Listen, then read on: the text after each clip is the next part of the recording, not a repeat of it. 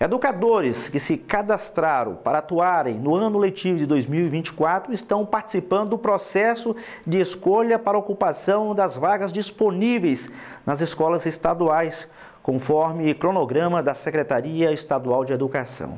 Isso a nível de Superintendência Regional de Ensino de Januária, a SRE, a Ive Daniele de Assis Viana, inspetora de ensino, é nossa convidada para essas informações. Nos dias 31, ontem, e hoje, dia 1º, nós estivemos realizando aqui o processo de convocação e contratação para servidores para estarem atuando nas unidades de ensino.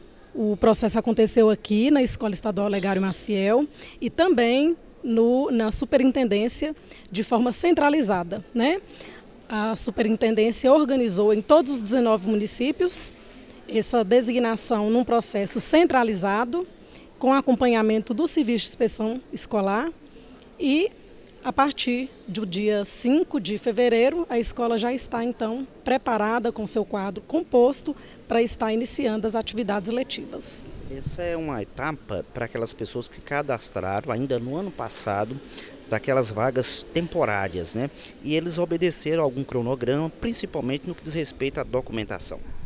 Sim. Nós tivemos a inscrição dos candidatos, conforme resolução publicada pela Secretaria, e o processo ele é regido mediante essa lista de classificação, observando primeiramente candidatos concursados e depois passa ao tempo de serviço.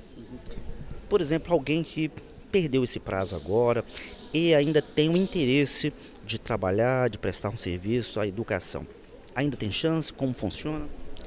As vagas remanescentes, tanto as que restam aqui do processo centralizado, também as outras que surgem no decorrer do ano, elas são divulgadas pela própria unidade de ensino. O processo de convocação ele passa a acontecer na unidade de ensino de forma descentralizada, e é importante que o candidato que tenha interesse esteja atento ao site oficial da Secretaria de Estado de Educação, que é o quadro controle de quadro.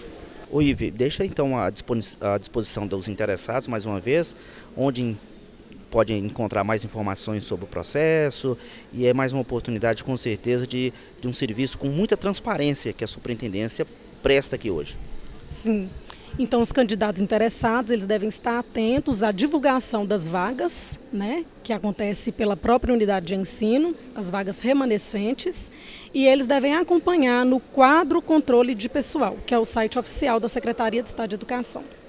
Esse processo ocorreu lá do ginásio da Escola Estadual Legário Maciel.